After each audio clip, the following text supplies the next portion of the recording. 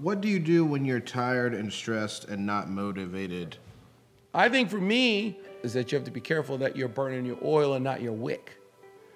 You're only burnt out because you've let your oil run dry. You have to keep your lamp trimmed. You have to keep yourself filled. And the thing that fills you is all the spiritual stuff, songs and hymns and spiritual songs and worship and making sure that you're staying full of the Spirit keeps you from just getting dry and burnt out. It's also possible to become weary in your well-doing. That's why the word says, do not be weary in your well-doing, because you will reap a harvest if you faint not. And sometimes you get tired because well-doing is hard work. And sometimes I think that we can be surprised at fatigue. But to me, fatigue is a sign, especially if you're doing the right thing, fatigue is a sign that you worked hard.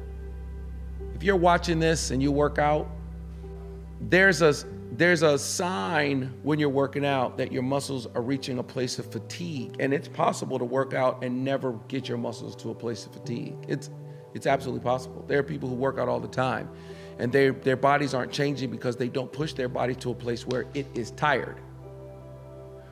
So sometimes that lethargic, that oh my God, I'm so tired. Sometimes that's a good sign. Sometimes that means that you really are working hard.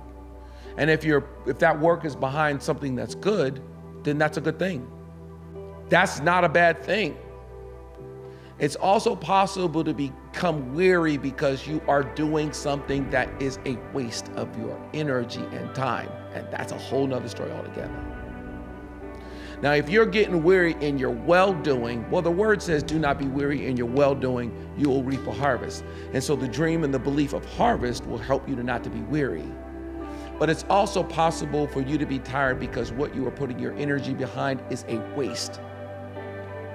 And if that's the case, then you need to change what you're putting your energy behind.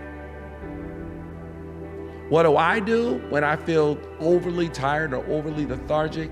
If it lasts for too long, I'm like, I need a vacation. I need to get away. And the fatigue is a good thing. But if it turns negative, then I need a break.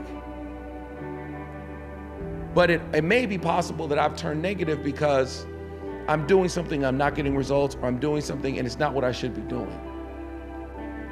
I don't really know if you're called to do it if it's really wearing you out that much. I think if you're really called to do it, then it's only going to make you but so tired. Jesus said, come to me, all of you who are weary and heavy laden, and I will give you rest. Take my yoke upon you and learn from me, for my yoke is easy and my burden is light. Meaning that if you have the yoke of God on you, if you're doing what he's calling you to do, it's a yoke, but it's not heavy to you because it's what you're called to do.